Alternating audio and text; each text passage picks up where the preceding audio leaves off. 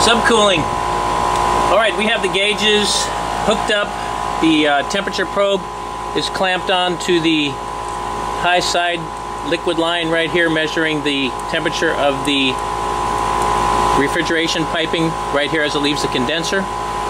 And if you remember from our lessons that we don't use our gauges so much to measure pressure as we use it to determine what the saturation temperature is of the refrigerant.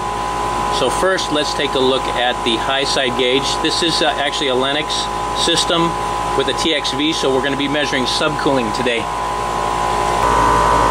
Alright, here's our high side pressure gauge. What you're going to want to look at is how the indicator and where it crosses the pink ring, so you can read the saturation temperature of the refrigerant.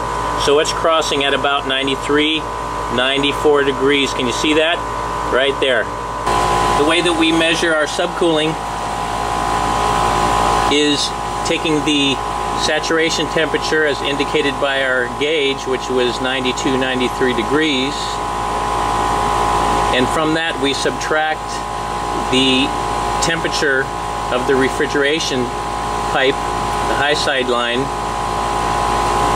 and we subtract that temperature from our saturation temperature. So let's say that's 93 degrees minus 83 degrees gives us 10 degrees of subcooling. Now when you have subcooling and you have proper subcooling levels, which this is, it indicates that the refrigerant has now condensed back down into liquid, that there's no vapor, and we have a solid column of liquid going back to the evaporator coil through the metering device. So once again, subcooling, we measure the saturation temperature as indicated on the gauge, and from that we subtract the actual physical temperature of the high side refrigeration line to get the subcooling. Alright, so that is how you measure the subcooling.